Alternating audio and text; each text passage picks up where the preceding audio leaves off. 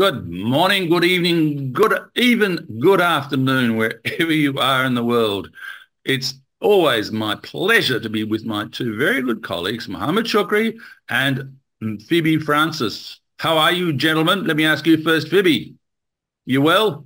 Very well, and a beautiful day here in Dubai. Ah, Nice to meet all of you. it's always a beautiful day, Dubai.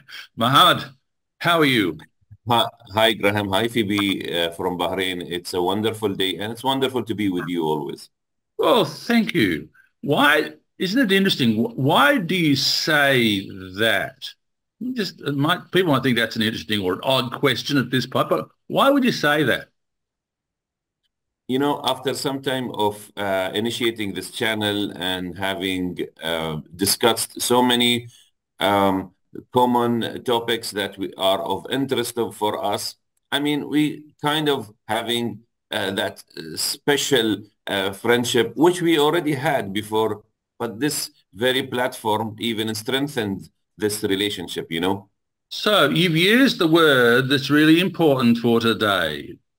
And I didn't prompt you on the question. I didn't give you any notice of that question, but No, you you used didn't. that very important word because today I suggested that we talk about leadership and the power of relationships. So that's what I said. So what is it about? Well, we have a relationship. We have a Yeah, relationship. And that relationship in both cases, with you, both gentlemen of you, goes back quite some years. My relationship with Muhammad goes back further than my relationship with Phoebe, but even so, both we have a really good relationship. So today, in the next 30 minutes, we're going to talk about relationships in terms of leaderships. Phoebe, you were going to say. yeah. I was trying to say, over a period of time, we started interacting and we developed a knowledge about each other, which is building up that connection.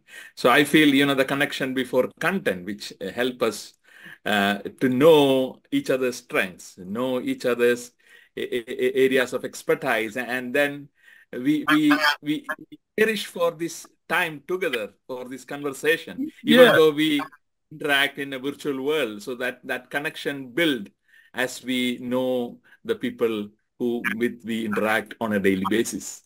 yeah. The word relationship is we use it often, but we don't really explore too much about what that word can mean, right? So obviously today, in the focusing on the importance of leadership and relationship, well, let's just talk firstly about the sort of relationships that we can have.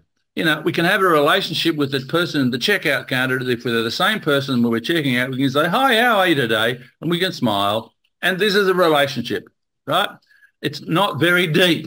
We're not going to be sharing too much about what we're going to do with the items we've just bought at the supermarket necessarily.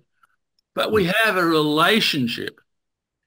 We have a relationship with someone who we just wave to, and that might be it, but it's still a relationship, isn't it? Then, Absolutely, yes. then we have relationships which go for years. Mhm.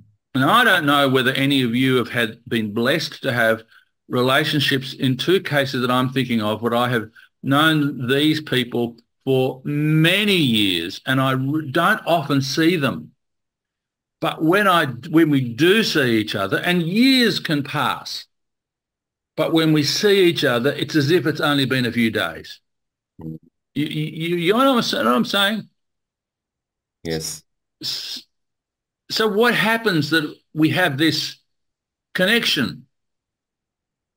Beautiful. I want, since Graham started this talk, maybe it's good to distinguish between a relationship and a rapport, No. because Yeah.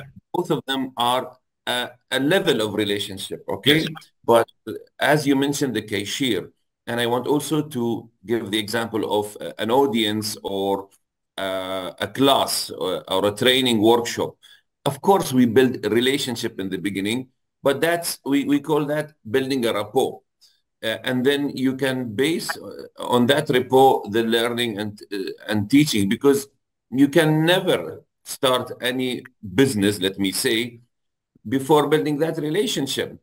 But relationships are stronger than rapport, that they go beyond that instance, beyond that occasion. People will really ask about you. You will have, that kind of relationship. But a rapport is short. So maybe it's good to make that difference at the beginning. Absolutely. Rapport is the start of the relationship. It's the start. And we can get rapport by smiling at someone and they smile back. That's the start of rapport. I remember once, maybe it's happened more than once in a workshop, when I talk about rapport and say, what is it? And someone will say, oh, it's when you have trust with someone.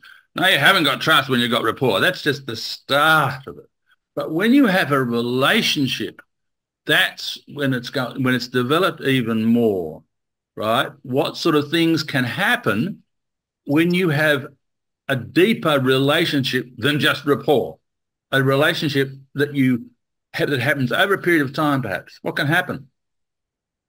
Yeah, I think one aspect which I feel, which you mentioned, when that relationship develops, it leads to better trust between the people whom we interact on a regular basis. So, for example, the relationship word brought me back to a few years back when I met one of my friend, even though we are not seeing each other for a long period of time, but that trust remains, where we can interact and share information and get information, and there is no barriers which prevent us.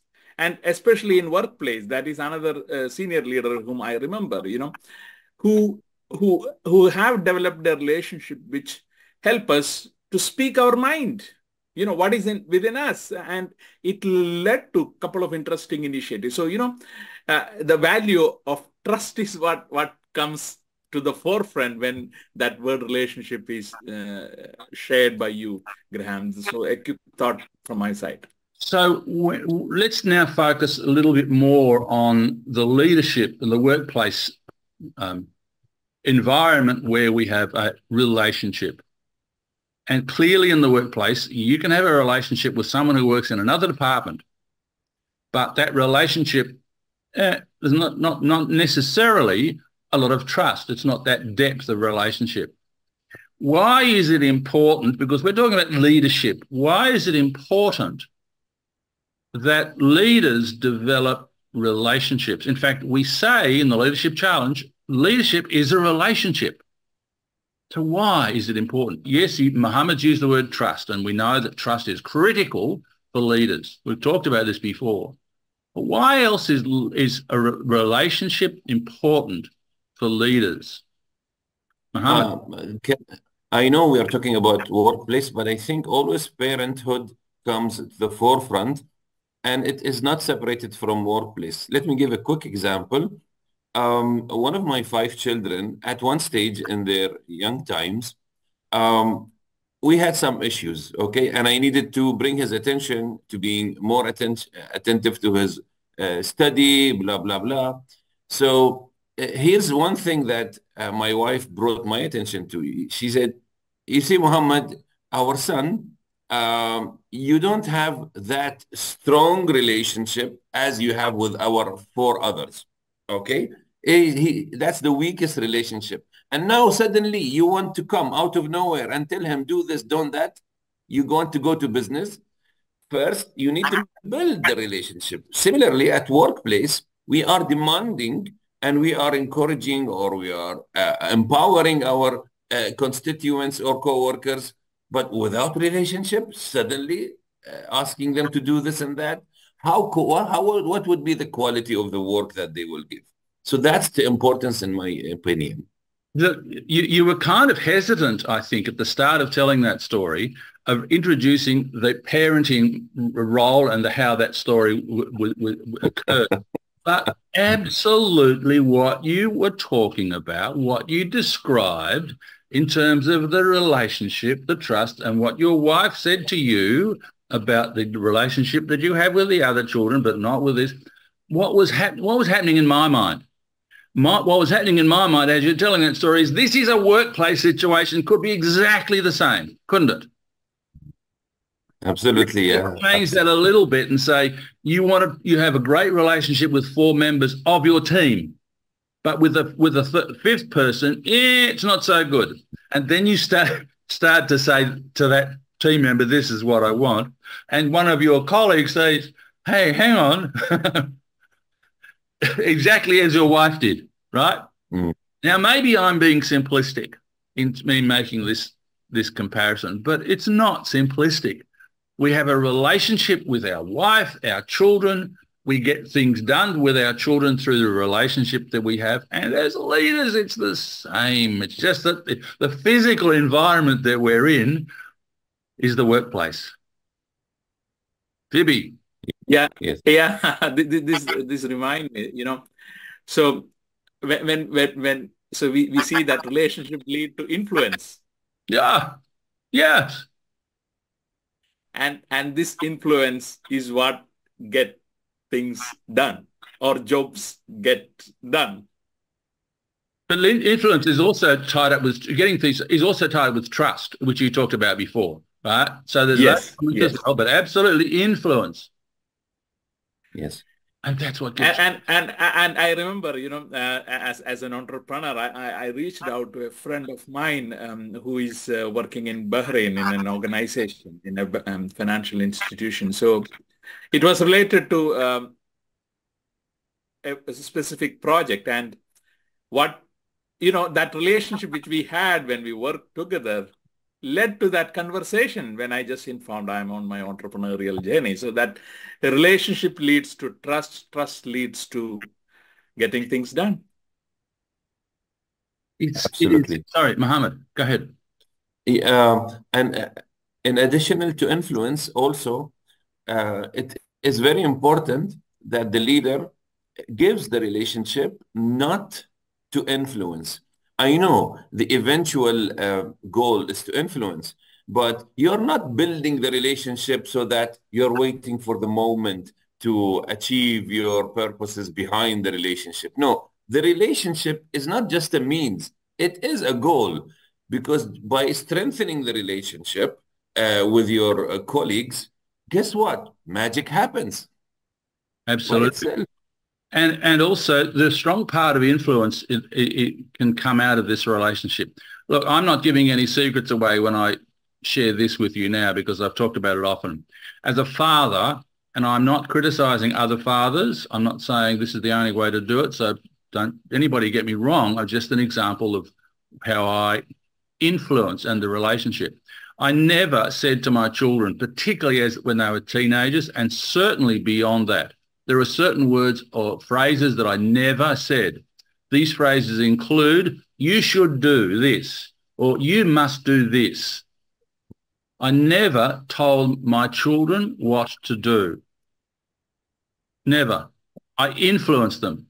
And I had that fed back to me some years ago when I said to my eldest daughter about a particular situation I was going to go through with her. I said, I never tell you what to do. And her immediate response was, yeah.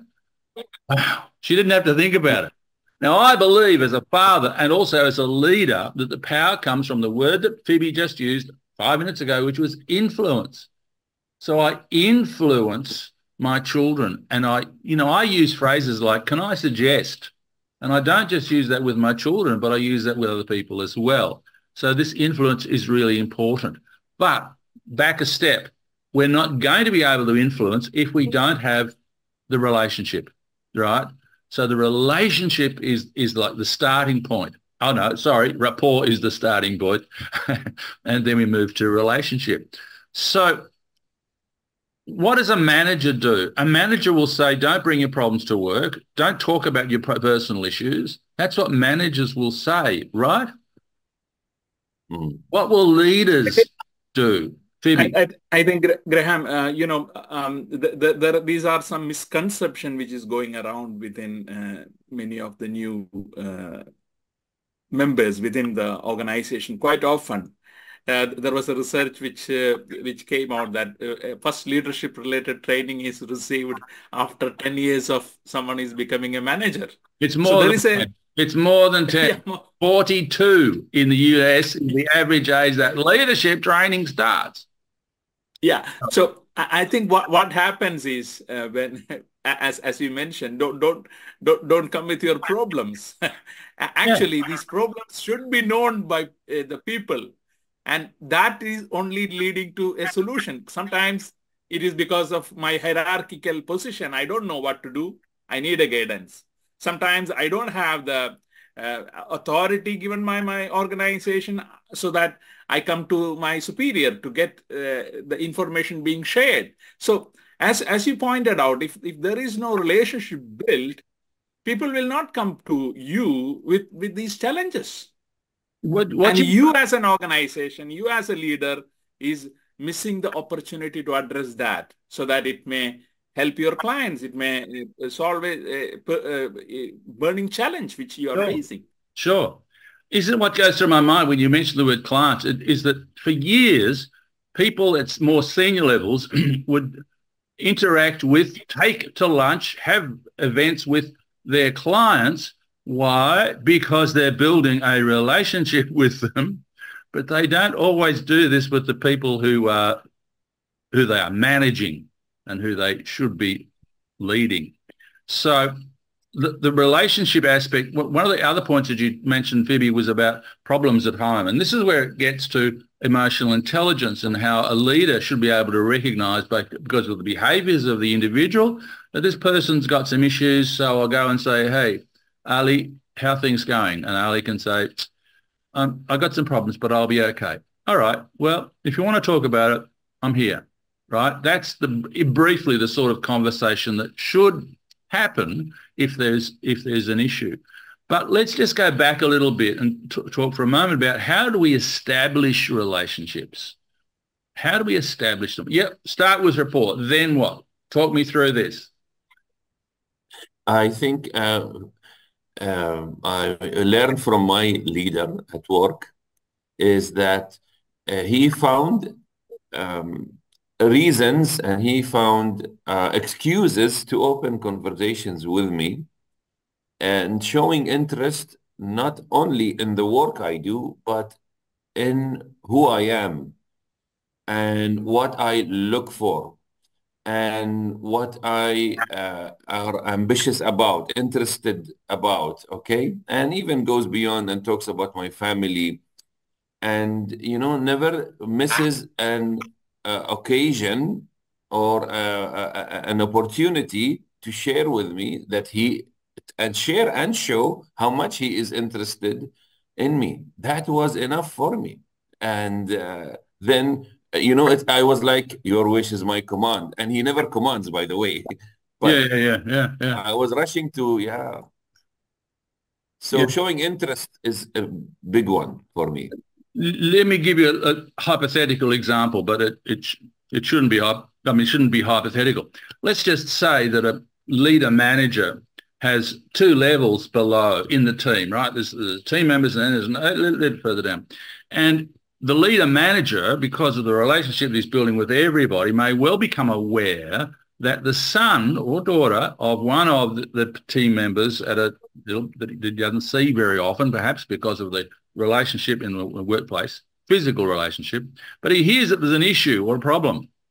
Now, this or issue, it could be that his son is doing his final exams at school. It could be that his son hasn't been well. It could be something like this.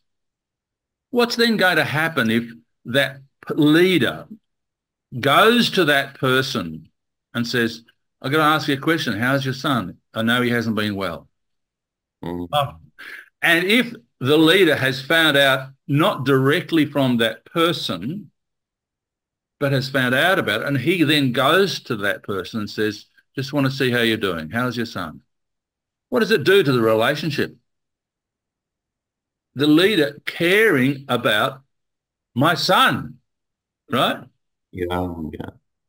So forget the old idea of leave your problems at home. When you make this sort of connection with the people you're leading, they love being there, don't they? Because of the relationship that exists. And it's such a simple act. It's a small act, takes seconds of sincerity, though, Yep. and yet it lasts perhaps forever. It touches the heart.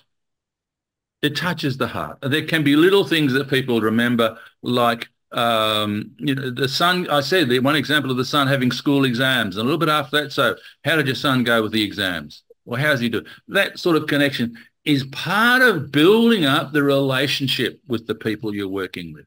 Yeah, Phoebe. Yeah, I remember an incident in which one of my line manager, which who every day he just come and meet all the 7 direct reports he have, and it is just checking in, like, is everything okay? Is there something which you need my help? So these words, and sometimes when there are things to be addressed, Phoebe, give half to me. Let me do that. And these simple acts make us comfortable to interact. And he ensures that people are living on time, people are not sitting late, people are given the feedback. This is what I'm looking for.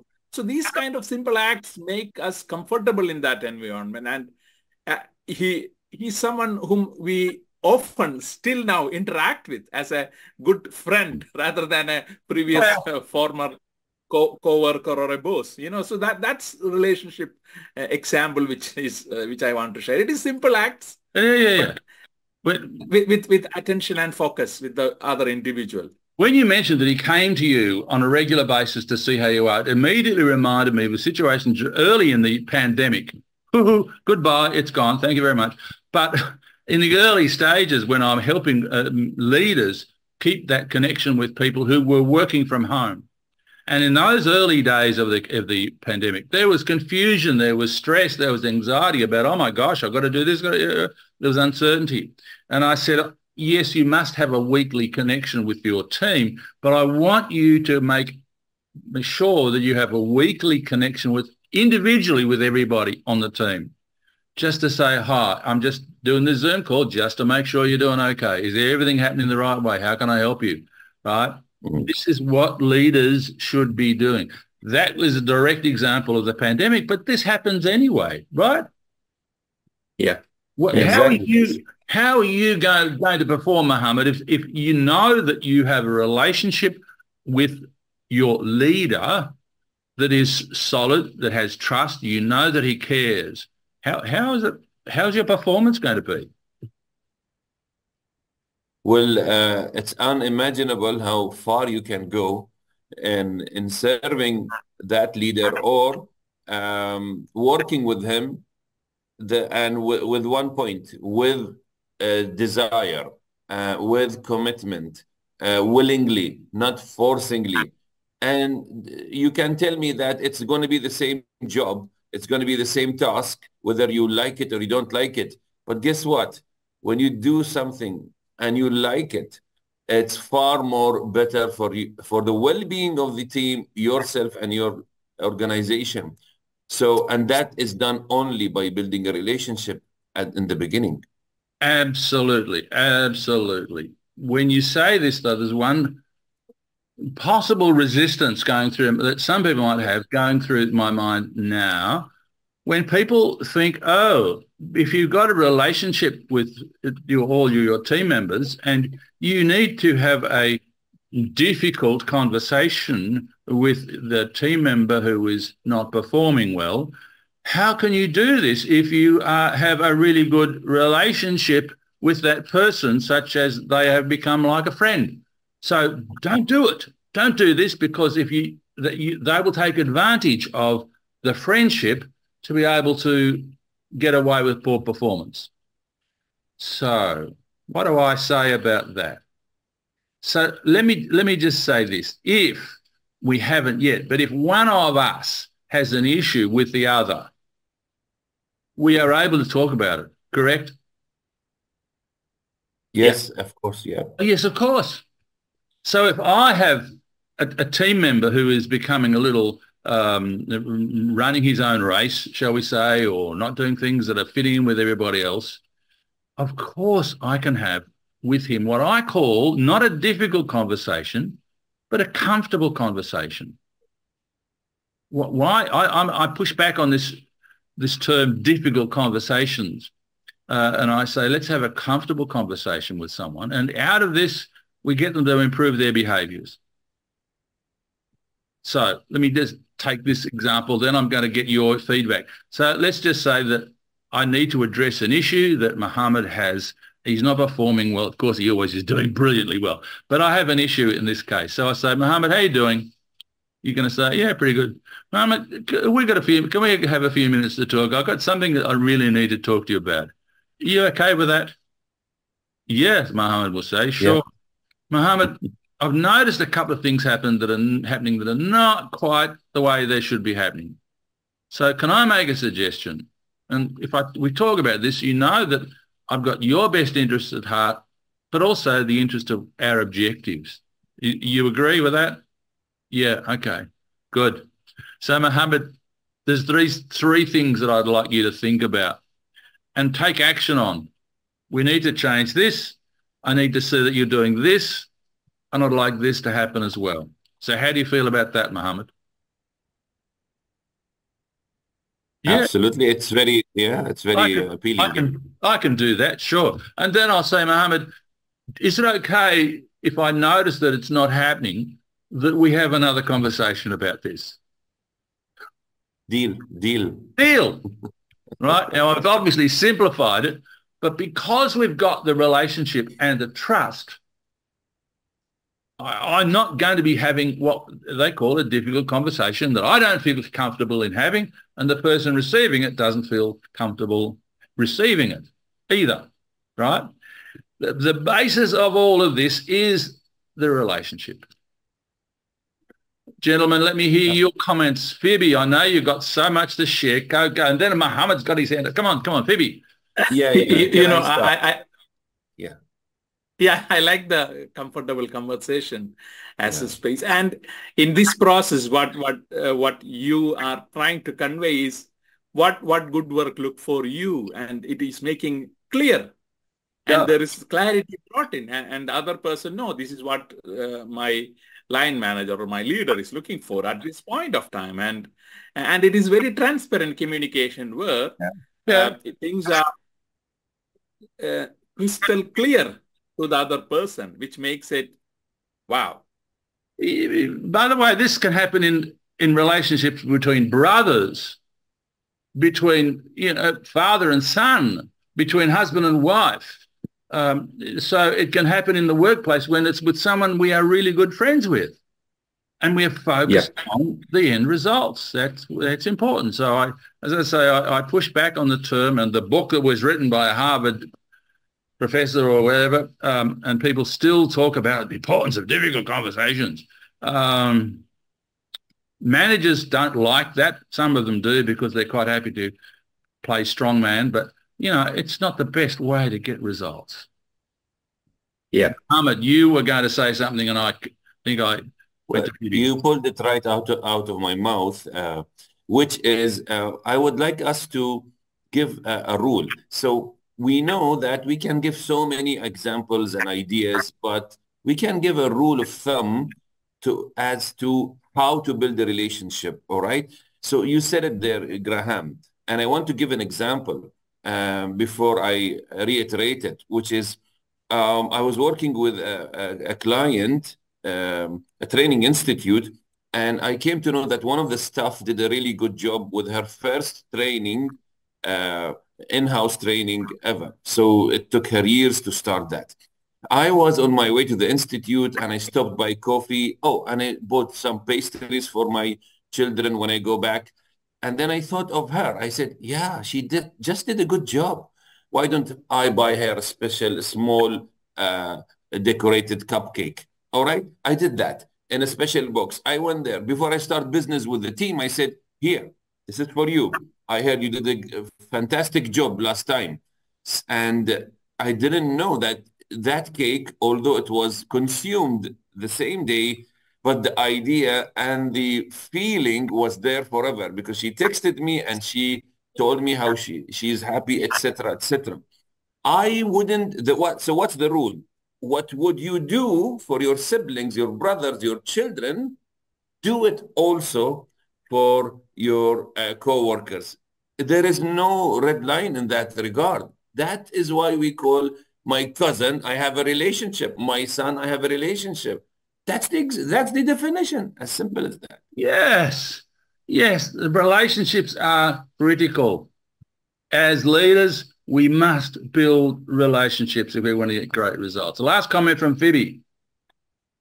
Yeah, I'm just this moment brought another incident which happened in my one of my workplace. You know, every week on Thursday, because initially Friday was initially holiday for us. So Thursday we have a tea break at around 3 o'clock.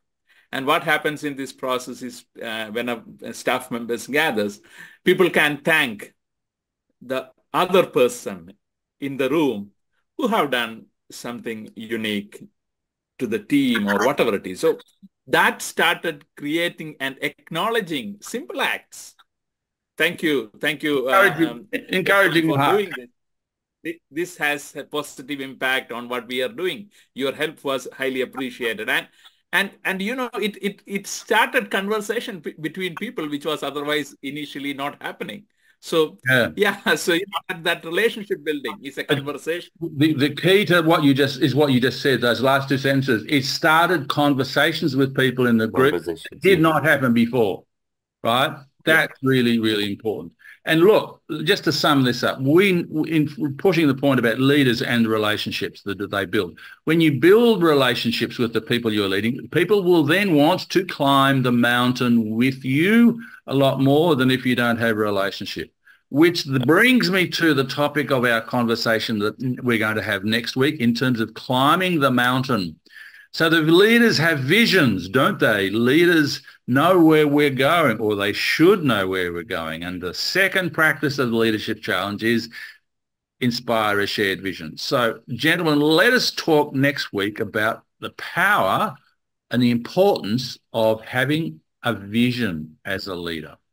Are we okay on that? Absolutely. Yeah. Can you already see that conversation that we are having?